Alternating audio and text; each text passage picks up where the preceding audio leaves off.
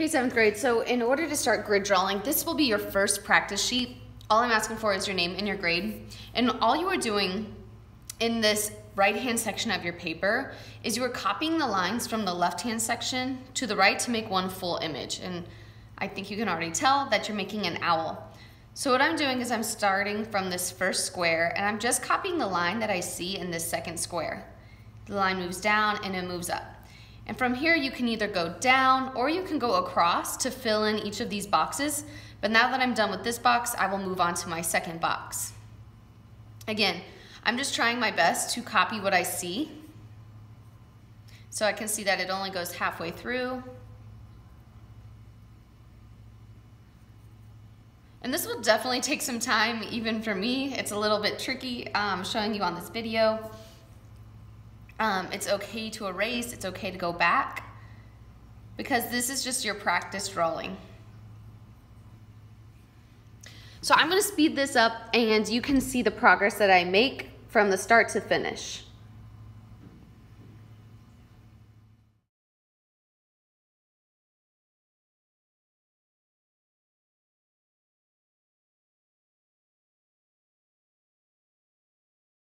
So from here you can see that I went square by square just to find the right side of this owl, making sure that I was doing the reverse of everything that I saw on this left side. Once you get here and I check you off for your first grid drawing practice, then you're going to move on to a much more complicated one that will look a lot more like what we will be doing with our Snapchat self-portraits. So what you're going to do here is you're going to be drawing the flower design that you see over here. But you're doing basically just a contour or a outline first. So let me show you how to do that. First thing you want to do is you want to label your boxes. So I'm going to label my top row first so that if I ever get lost, I can just refer back to the box number that I'm trying to look for. So for the top of this flower box, I'm going to go by letters, A, B, C, D, and E. And I'm also going to do the same thing over here. This is just going to help me out in the long run, so I do want you to do it as well. Then you're going to count down 1, 2, 3, 4, 5, 6. 1, 2, 3, 4, 5, 6. So for example, if I'm starting over here near the stem, I would be starting at 6E. So I know I need to go to box 6E to start my stem.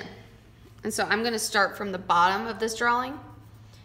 Whether you start from the bottom or from the top is completely up to you. But I'm just going box by box. So now that I have this box done, I'm going to move up. Making sure I stop it right where it is stopped on this drawing. I'm going to do the same to mine.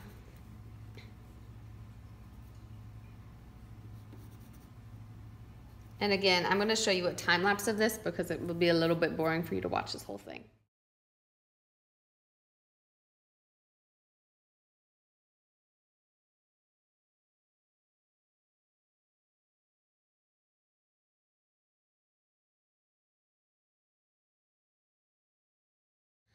So from here you can see that I have a pretty good outline of where I'm going with this drawing. You can see the first flower up here over the second flower, and then I'm going to go back in with my pencil and just add some shading. The shading can be a little more loose because I already have my basic outline for my drawing laid out. I went box by box. This will be a lot easier or a little bit easier I think, than the owl because you're not having to do the reverse image right through a mirror. You're just copying exactly what you see onto this second chart. From here, once I check off this drawing, you can move on to your final self-portrait drawing once I have those printed and ready for you.